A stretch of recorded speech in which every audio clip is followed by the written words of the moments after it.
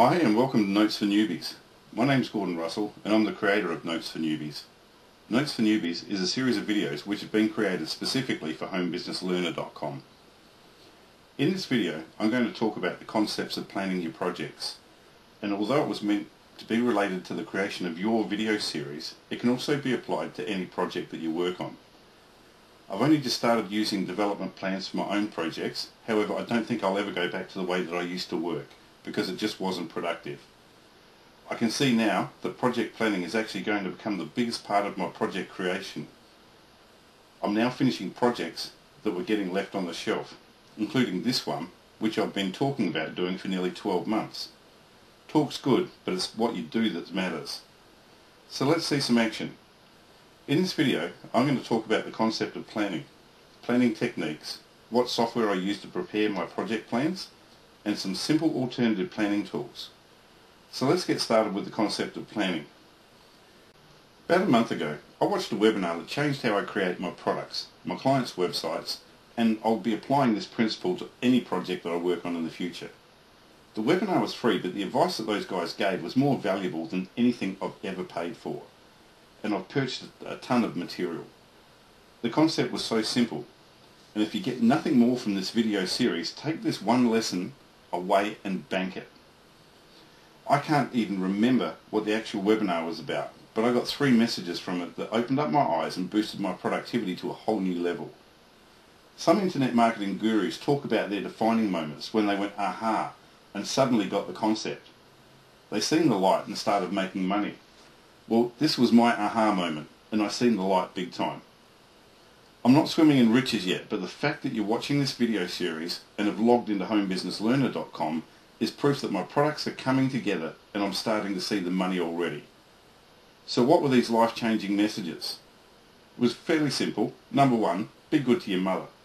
Number 2, eat your veggies. And number 3, send me lots of money. No, not really, and please forgive me for my warped sense of humour. My wife keeps telling me that I'd better get this internet marketing stuff right because I'll go broke as a stand-up comic. The 3 things that I learned were planning is important, and don't forget the details. It's now the foundation for all of the projects that I'm working on, and I have to say that I've been pumping them out ever since I started putting a plan in place for each project. It's so easy. Put down step 1, do this. Step 2, do that. It's like painting by numbers. And if I'm interrupted, I can pick up at any time from where I stop working because I know where I'm up to and what I need to be doing next. Do you know how many times in the past I did the same task over and over again because I forgot what I was doing or just jumped onto something else because I thought it was more interesting on the day? Those shiny bright objects are project killers. You need to get focused and break your project down into simple, small series of steps and tasks. Work on only one task at a time, and don't move on to the next task until you've finished working on the current task. If possible, don't stop on the current task until you've finished it. I'd actually suggest that you don't even start a task in your project unless you know that you can finish it in one sitting and then mark it as being finished. When you're in the flow, keep going. Knock out your project components one by one. The next thing that I learned on that webinar was that you need to find one problem and build a product that solves that problem. That is, provide one solution for one problem. Although this is a series of videos, they come together to overcome the problem of you being able to create a video series of your own. Get your first product out there and start making some money. In this video series, I'm going to teach you where to get information from to use as the foundation for your own video series, how to prepare the content, how to create your video, and the problem we're overcoming here is the need for you to have your own product to sell. So keep it simple. Find one problem and provide one solution for that problem. The third thing that I learned on that webinar has kind of been covered, but it needs to be talked about in more detail because it's the real reason behind me getting 4 projects out the door in the past 4 weeks, and they're all beginning to make some passive income. I created them once, put support mechanisms in place, and I'm already working on the next projects. This one last thing was like saying, show me the money. Things are really starting to happen for me. So what's this last vital step in the project planning process that's changed my life so much? It's simple. See your project through to completion before you do anything else. Doing this has been the greatest contributing factor to my projects getting completed. You see, I'm a serial entrepreneur, and one of the afflictions of a serial entrepreneur is the fact that we constantly are under attack from ideas. Ideas attack me all the time, and I can't help but want to turn them into money. Without any exaggeration, I have over 40 domains, and all have been purchased with a plan in mind for developing an online business or product for them. One of the downsides of this disease, yes, let's call it a disease, and the problem that comes from being a serial entrepreneur, is that most of us are great at coming up with ideas, but we suck at planning and seeing them through to the completion. Can you imagine how life-changing it is for me to receive the revelation of the concept of putting a plan in place, making sure every detail is in that plan, working on one solution to one problem, and having a series of manageable small projects that result in me being able to pump out project after project? It is insanely life-changing. And I challenge you to get just as enlightened about the concept of planning as I am. So before we move on to the next topic, where I show you how I put my plan in place and what tools I use, let's summarise what I've just spoken about in small digestible chunks. Step 1 is very simple. Put a plan in place and don't leave out any of the details. Step 2, make sure your plan solves one problem for your target audience. That's one solution for one problem at a time. Step 3, see your project through to completion.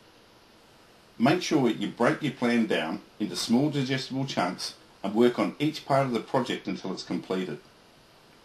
Before I move on, I'd like to thank Don Wilson and Fuad Tolib, I hope I've got that right, for providing me with the insights that I've just spoken about. If you ever get the chance to attend one of their webinars, buy one of their products, or get personal training from them, don't hesitate. These guys will help you get amongst the money fast. Thanks, guys. Okay, so let's move on and have a look at the way I put together the plan for this project and talk about the tools I use.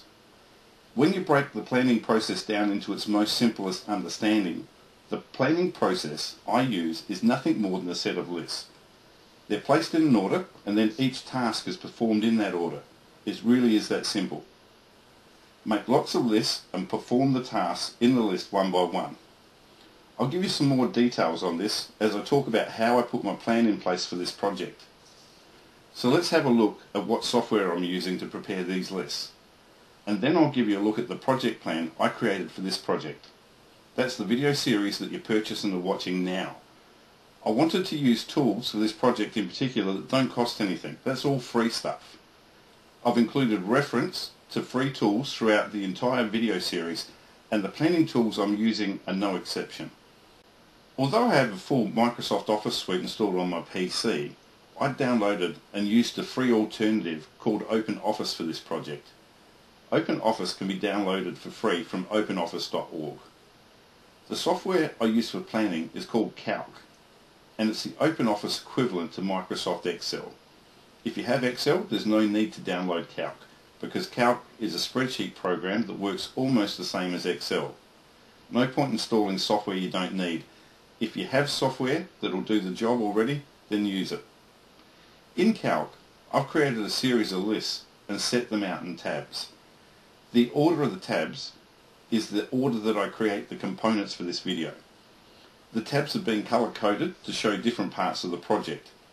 The project overview tab is in red, the core video series in light blue. My bonus content is in maroon. And the final video task is to create my introduction video, and this has been labelled in purple. Just as a matter of interest, I leave the introduction video until last, just in case any of the original planned content changes during production. If there are any important things I think of while I'm writing the scripts for each page, I like to include them in the introduction. So I create what is essentially the first video you see in the series last, so I don't miss out on including anything that's important. The final set of tasks in orange cover sales, admin and marketing tasks. These are the back office type tasks. And again, I don't create these until the video series has been created. That way I can include everything that matters in the sales pages, marketing funnel, and put mechanisms in place to support the features included. I want to have the best chance of getting an opt-in into my mailing list, so I always want to see the product outcome and present the best reason at the most appropriate points for people to opt into my mailing list. The first thing I did when I put this plan together was write a high-level overview of the project and the tasks I needed to create tabs for and put them into the first tab, which is the Project Overview tab. This tab includes notes that remind me I have to brand each of the slides. I wanted to brand these slides with reference to Notes for Newbies and my membership site homebusinesslearner.com. I also had to include the name of the course, making a video series using PLR or from PLR. I made a list of the videos I wanted to create, a list of the bonus material, and the admin and back office tasks that were included. Once I created the list of things I needed to do, I created a series of lists for each of the tasks identified in the overview list. Each of these lists included branding options for the slides, a high-level overview of the voiceover scripts that needed to be written for the video, a list of the products to present in the video, including their website addresses if they were downloadable, a list of the screenshots or screen capture videos to include in the video. I created a list for everything because the more detail that you can put into your plan, the smoother your project will run. And if you put everything you need into these lists, you'll know when you've finished creating that part of the project. Project scope creep can be a huge project killer. That's where you keep adding things into the project because you think it's going to be expected of you to put it in there. Write down the essentials in your project plan and create exactly what you've planned for. Don't let the fact that you think you need more than you actually do stop you from finishing your project. Your projects need to have the essentials, but you don't have to teach everyone everything for the project to be completed. I'll give you an example. In this series, I'll be including some details on image editing software that you can use. But the graphics I created for my marketing material, website and the video slides are a result of the fact that I've spent nearly 3,000 hours using Photoshop. I can't teach what I've learned in that time in this short video series. You'll either know how to use the image editing software, spend some time learning how to use it like I did, or you'll have to outsource it. So summarising this last bit in a few words, write down at the beginning of your project what's essential to deliver your video series. Avoid adding stuff that's not needed. Deliver it in a series of steps. Don't wrap it in stuff that's not needed. Just get the job done and don't spend your whole life trying to make it perfect. In this video series, I'm going to show you where to get the content from your videos. If you choose a complete PLR package, the appropriate type of package, you should have the majority of your content created. Don't go adding to it if you don't have to. Just do it. Okay? I've shown you the tools that I use for planning. Now I'm going to show you some alternative tools that you can use for planning. If you consider the planning process to be nothing more than a series of lists, as I told you that it is, then you should appreciate that there's a lot of free tools out there that you can use for creating your lists. You could use Calc, as I've done, or you could use the Microsoft alternative Excel. You could write your lists in a series of Word documents. You could use Notepad or any other text editor. You could create one document that starts with the overview and then has every step listed below. Start at the top, perform all the tasks that you've listed, and then work your way down the list to the last task at the bottom. Or you could create a series of smaller documents and save them in a folder, and as you complete them, you could move them to a completed folder. I did this with the scripts that I created, and as I recorded them, I moved them into a completed folder. A lot of gurus use and show their plans in mind mapping software, and it's a good idea, it's great, and it has its own purpose as well. But I'm not going to cover the topic of mind mapping here, because all I want you to do is start making lists, and the tools I've spoken about will allow you to do that. Okay, I'm going to wind up this video here with the best advice I can give you. Find one topic that people need help learning about. Teach about the solution to that topic or that problem. That's one solution for one problem. That's what your video series needs to be about. Write everything down and don't miss a thing. Don't include anything that's not essential to your video series, but make sure that you don't miss anything that is. If your PLR product is comprehensive, don't add to it at all.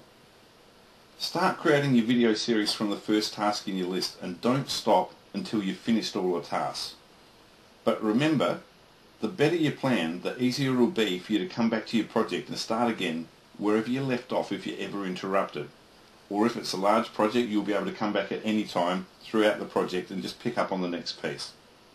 If you can, start creating your project and don't stop until it's finished. What I mean here is complete your project in one sitting. I know it won't always be possible, but if you can do it, it's the most efficient way to complete any project. Well, that's all we have here, folks. Get into it and start planning your projects.